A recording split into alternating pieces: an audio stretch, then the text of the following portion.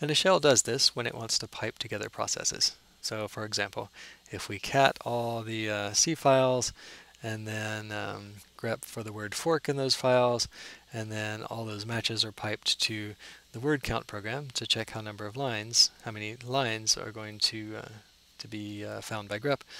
The reason this works is because the shell creates a pipe for this vertical bar and a pipe for this vertical bar. That's why they're called pipes. So one pipe to communicate output of cat to input of grep, and another one to communicate output of grep to the input of WC. So a shell process will create those two pipes, then it's going to fork 3 times, once for each of these processes. In the first process, for cat, before it actually executes the cat, it'll set the output of the cat process to go to the FDA's pipe. Meanwhile, in the fork for grep, it'll dupe the read end of FDA's to the input of grep. At the same time, it'll dupe the output of FDSB to be the output of grep, and the input of FDSB to be the input of WC. That's how a shell will put all these things together. To make sure the programs behave correctly, it will need to close all of the file descriptors that it's not using.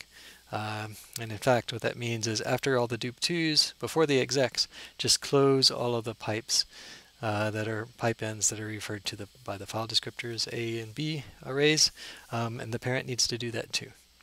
So I really mean that there are 16 calls to close that need to happen to get this pipeline properly set up. Another way to arrange these things would to fork this process before creating the FDSB pipes.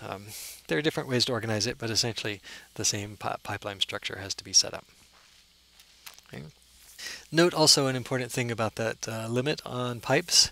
Because the pipe, that's represented by this vertical bar here, because that pipe has a limited size, the cat program, which is likely to be faster than grep, will only be able to go so far ahead. Like, it would be bad if you were working on very large files. All cat has to do is copy data, so it's very fast. Grep has to look for matches. If cat could just go as fast as it wanted to, it would generate a lot of bytes for grep to process.